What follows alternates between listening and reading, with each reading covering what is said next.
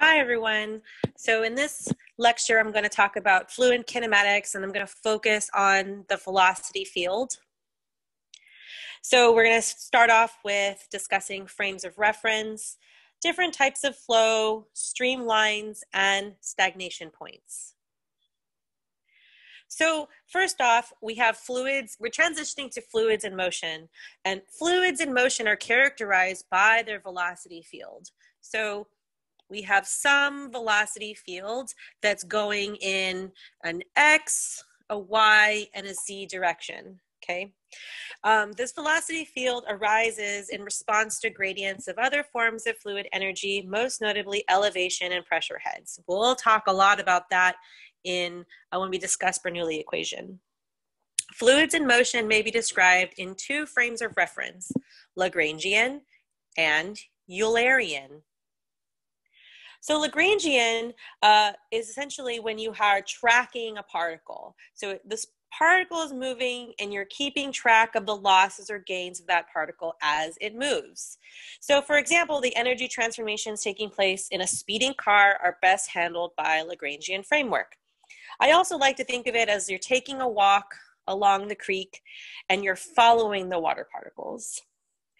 Eulerian defines an appropriate size control volume and tracks things entering, leaving the system, and that being stored in the control volume. So this is like watching the particles flow in and out of my field of view. So I have some pictures here, right? So this is, again, me walking the dog along the river. That's Lagrangian.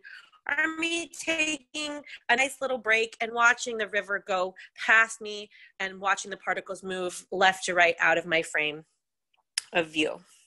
So this velocity vector can actually exist in 1 dimension, 2 dimensions, or 3 dimensions. So if you have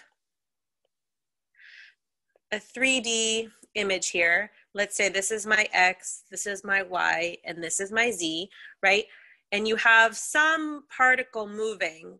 At this point, the particle has some velocity, okay? And that velocity has 3 components in the X direction, the Y direction, and the Z direction. Now, you see here, there are some unit vectors here, where we're talking about our X direction corresponds to I hat, Y, J hat, and Z is going to be our K hat. Okay, now the velocity vector is broken into these components, this U, V, W, where U is describing the movement, again, in the X direction. V is describing the velocity component in the Y direction, and W is describing the velocity component in the Z direction. Okay, you don't necessarily, so again, this is a 3D example. You might not have flow in 3 dimensions. You might have flow going up and down, left, right. So you'd have something like this in 2 dimensions. Or you might just have flow going to the left or to the right. So you're just dealing with 1 direction. Okay, so you have to decide how that fluid particle is moving and then break it into its components. It's U, V, and W components. Now we're going to talk about types of flow, where the velocity of the fluid can be expressed by considering its movement along the streamline. So that's what S means. And as it's changing with respect to time, okay? So those are 2 particular coordinates that we need to consider when we're talking about types of flow. So the first type of flow is usually the easiest to deal with, and that's uniform flow. What this means is, so you can see here we have streamlines. So we're moving from left to right, okay? What this pattern is showing is that the velocity is not changing as you move along the streamlines. So this would mean if this was velocity 1, velocity 2, and velocity 3, this means that velocity 1 is equal to velocity 2 is equal to velocity 3. That is uniform flow. Another type of flow is when we have non-uniform flow, and this is typically what we're dealing with. So again, if I draw another figure of the pipe, what you would typically have when you have your velocity profile is at the center line, you would have a maximum velocity. So this would be your V max. And at the edges of the pipe, your velocity would actually be approximately 0. So this is what your velocity profile would look like. So each of these lines is a streamline. So this is saying that you would have non-uniform flow, meaning the velocity as you move along the streamlines are not going to be the same. So the change in velocity with respect to the streamline is not going to be 0. Okay. The third type of flow is steady flow. And this means that the velocity is not changing with respect to time. This is a wonderful approximation that actually simplifies a lot of our work when we get into our Reynolds transport theorem. The other side of that, in our last type of flow, is unsteady flow, which is basically saying the velocity is changing with respect to time. Laminar and turbulent flow. Laminar flow is categorized or described as well-ordered, very smooth movement, okay? It generally follows a really beautiful parabolic velocity profile. The turbulent flow, however, has very unsteady flow characterized by lots of cross-stream mixing. So think of it if you have a lot of wakes, eddies. This is similar is if you had like a washing machine or a very fast moving river that has lots of rocks or boulders. So you have some river and then you have a rock. It's essentially moving around that boulder and it's causing all of these eddies, these little currents here. So that's what you'd have turbulent flow. This is an example of the velocity profile for laminar. Again, here is our center line for both pipes, right? Along the center line, you'd still see this maximum velocity, but that maximum velocity is pretty easy to predict with our laminar conditions. With turbulent conditions, we actually end up using essentially the average center line velocity. And that's because of this, it's difficult to get a distinctive center line velocity. So yes, we would essentially take the average. Next, we'll talk about streamlines. So streamlines are the mechanism to visualize flow direction. So here's an example. So imagine this is like a swimming pool, and at the bottom of the swimming pool, you have a plug, right? You pull the plug. The streamlines essentially help you understand or visualize how that particle is moving from the top of the fluid out through this free jet through the plug, okay? The streamline is the line where the local velocity vector is tangent to the streamline at every point. So it's drawing examples here. So this right here is a velocity vector that's tangential to my streamline, and here, okay?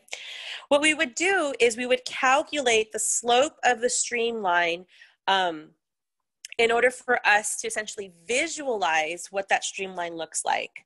So you would have this equation here that relates the x and y component of the velocity vector.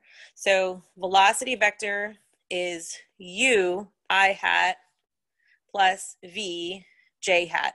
So you take these two components and you plug it into this equation and you calculate your slope of a streamline. Here is an example of us solving a 2D velocity field where the velocity field is equal to 6y I hat plus 4j hat, where y is in feet. Determine the equation for the streamlines and sketch representative streamlines in the upper half plane. So the first thing we want to do is we want to break the velocity vector into its u and v components.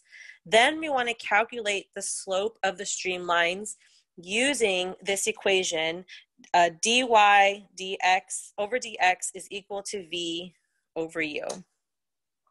So let's go ahead and do that. So we have our velocity vector is 6y I hat plus 4j hat.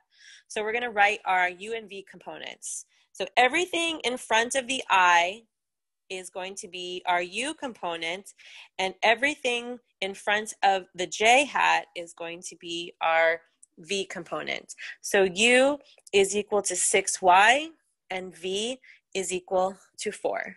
Just like that. Now the next thing we want to do is we want to write our equation for the streamline. So that's going to be dy dx is v over u, where dy dx is equal to 4 over 6y. So what we're going to do is we're actually going to put all of our y's on the same side and all of our x's on the same side. So we're going to multiply both sides by 6y. And we're also going to multiply both sides by dx. Okay, and that's going to give us 6y dy is equal to, that cancels, right? 4 dx. Okay, now we can do a simple integration. So we integrate both sides of the equation, and 6y dy, this is going to be 6y squared over 2 plus some constant is equal to 4x plus another constant, okay? So now what I'm going to do is I'm going to isolate my y's to the left-hand side and put everything else to the right-hand side. So I'm going to move my constant over. So that's going to be 3y squared is 4x plus constant minus another constant.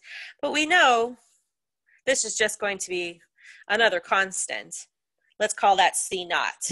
Okay, so I'm just going to combine them together. I'm going to divide both sides of the equation by 3, and we end up with y squared is equal to 4x over 3 plus some constant, okay?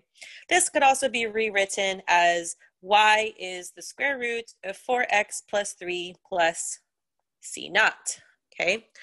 So the problem said that it wanted you to sketch representative streamlines in the upper half plane. So what I'm going to do is I'm just going to use this form, the square root form, and I'm going to plug that into MATLAB. So this is an example of using a tool like MATLAB to visualize your plane. So the constants I had were ranging from -10 to 10, incrementing by 1. And then I just generated a simple loop to loop through those constants to get my y field. So that's what's happening here. So this is going to be generating a y field, or y field for my constants, my inputs here. Okay, so this is an example of using MATLAB as a useful tool. The next subject we're going to be talking about is dividing streamlines, where you have some object that's has fluid, let's say it's air, is approaching it, and that streamline is moving around the object. So there's a few things that happen when this occurs. So let's say this is an airplane nose, right? And you have some air approaching the airplane nose. Well, as it approaches, I'm going to focus on this line here. As it approaches, it hits this point, okay, and then proceeds to divide around the nose, okay? So it goes around the airplane nose.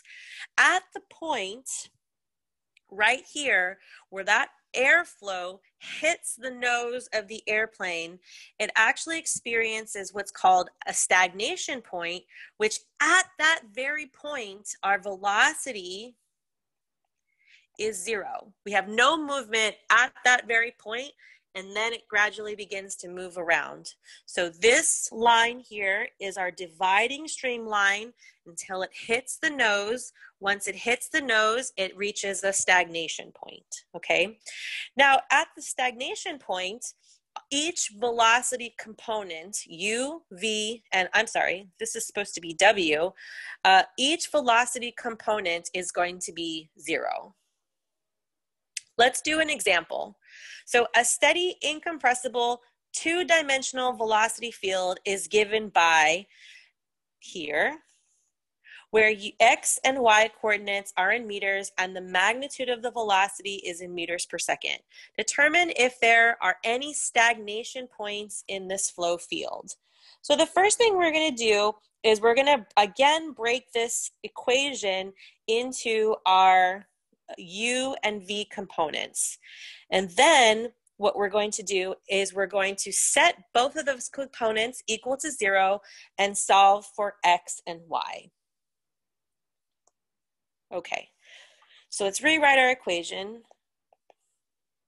So velocity is 0.2 plus 0.45 x I hat plus 1.5 minus 0.8 y j hat.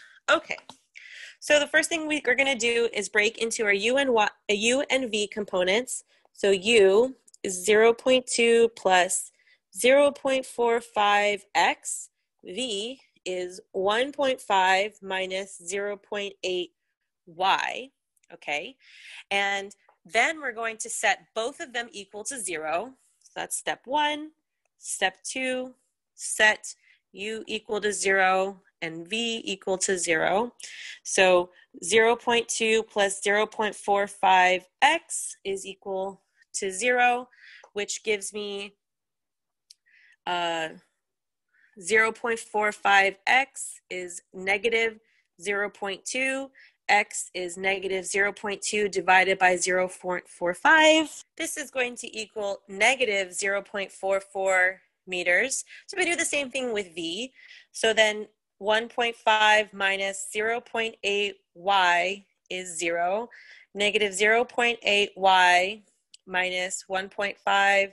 So that's going to be y is 1.875 meters. So the question asked, determine if there is a stagnation point or any stagnation points in this flow field. And the answer to that is yes.